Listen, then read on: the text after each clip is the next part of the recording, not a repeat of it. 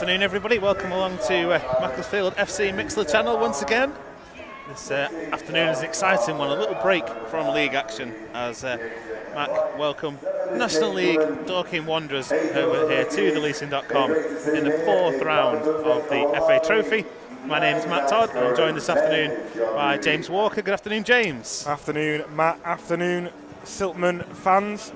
Yeah, I'm really looking forward to this one. It's probably the biggest test we've had in terms of league opposition, other than outside of the Cheshire Cup, since it reformed.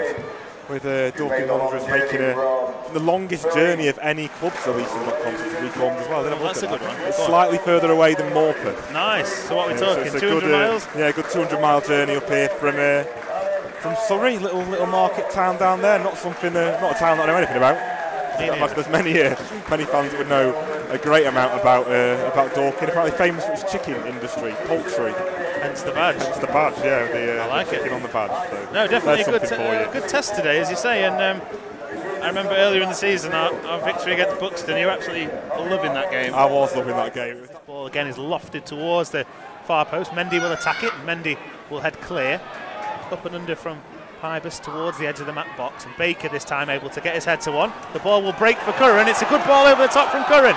Owolabi now in behind the Dorking defence, advancing towards the goal. Owolabi with a shot, it's saved, falls to Drummond, and Drummond can't sort his feet out, and the ball is in the gloves of Mayle.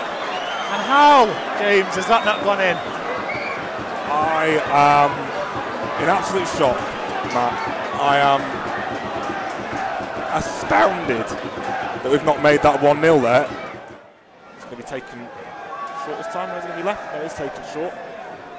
It's defeated Bobby Joe Taylor, who gets the cross in deep to the back post. Header comes in, it's a good header, and only just narrowly wide of Dylan Berry's right-hand post. Best sight on goal Dorking have had in this one so far. It was, yeah, there was a bit of an overload actually at the back post.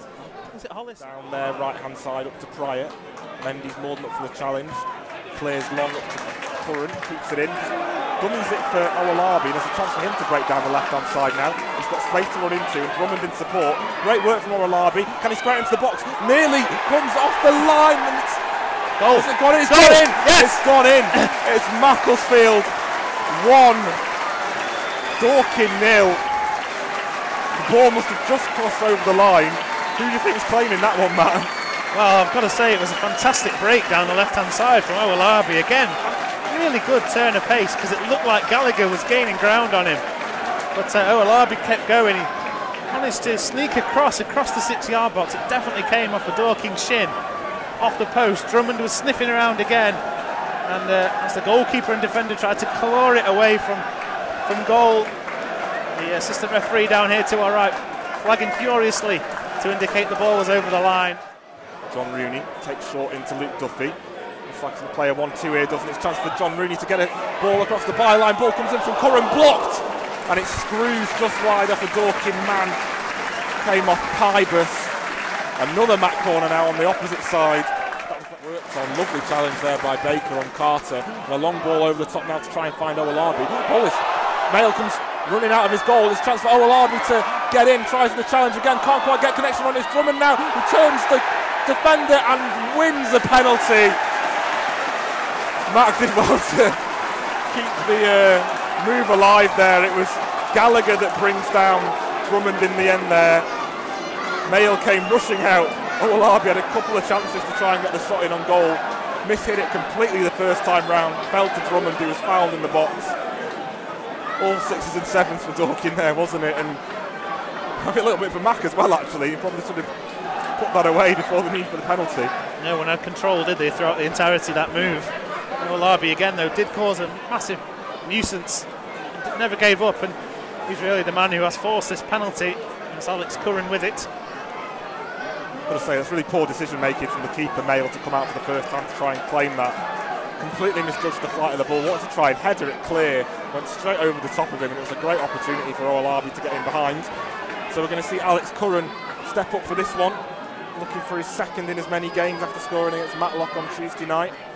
Potential 19th of the season. Curran runs up, saved on the rebound, Curran, and he makes it 2-0. It was a poor save from the keeper Mayle, a poor penalty from Curran. Thankfully manages to get it in for him 2 or 3 yards on the rebound, and it's Macclesfield 2, Dorking Wanderers 0. You said it right there, James. It was fortune favouring Alex Curran in the end. His penalty was not at all convincing, trying to find the bottom right corner. On the edge of the box at the moment. Paul Dawson's on the edge there, does well to step away from Carter. Plays a long ball into the channel looking for Drummond. Drummond does just enough to get there, goes round the outside of the assistant referee, knocks his man off. Drummond now into the area. Can he pull it square? He can. It's Pemberton and it's wide. Oh, what a chance it was.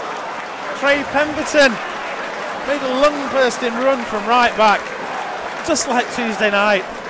And unlike Tuesday night, he was unable to steer this one on target. There's a little bit of time here to choose what to do. Decides to carry the ball over halfway. Pemberton round 2 players. Chips one over for Drummond. Drummond's in behind here down the right-hand side. Drummond to Owolabi in the air. Owolabi with the header, and it's underneath Mail. And Owolabi has his goal that his performance deserves. Kane Drummond this time laid it across on a plate. Owolabi stooped, didn't get the best contact, but just enough pace on that ball to take it past Hale. And with 59 minutes gone here at the Leeson.com, it's Mac 3, Dorking 0. Oh, what a goal, Matt. What a goal. And it's just that, it speaks to that just absolute desire and that effort and hard work that Mac are putting in this game. For Pemberton to keep that move alive in the first instance, played Drummond in, and it's a sumptuous delivery from Drummond, wasn't it, to Owolabi. Rooney just complaining that Dorking are not the 10 yards back as it attempt to take a short corner. Instead, Rooney plays it across, looking for Dawson. Dawson with the header, and it's in! Paul Dawson unmarked at the back post. Stoops to conquer.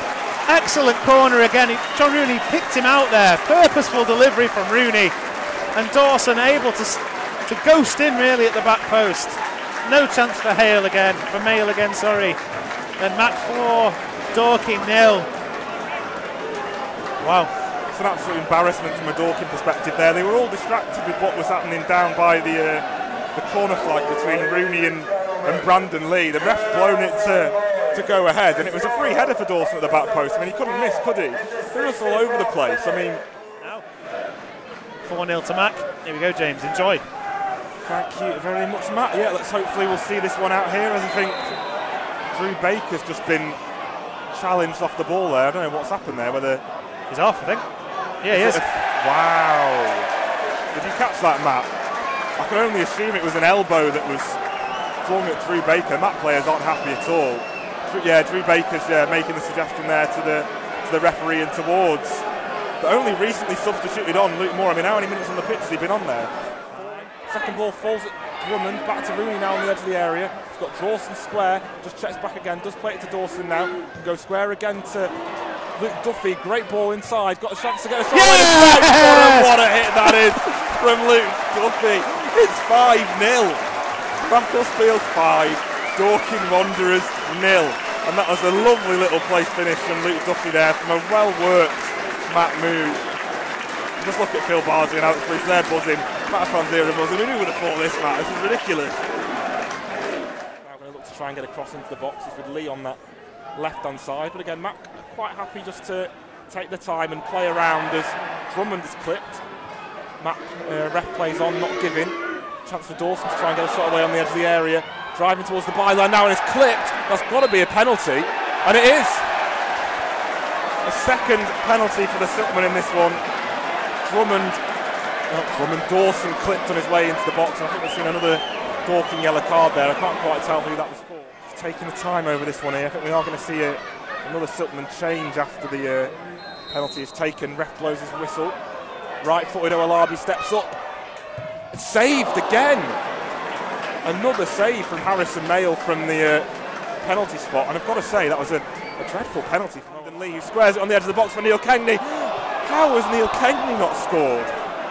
I mean, he's just not got his feet right there. It was a brilliant ball into the box. Mac fans absolutely exasperated. Should have been 8 or 9 for Mac today, as you may have heard. Ref blows for full time, puts Dorking Wanderers out of their misery. Macclesfield FC 5, Dorking Wanderers 0. And maybe the best Silkmen performance we've seen since the club have reformed. Dare I say it? I agree. Complete. Every single aspect of the performance today from Mac has been completely exemplary. They've controlled the game for the vast majority of that 90 minutes, and it's been a really easy win with some great goals. And as I say, it should have been more.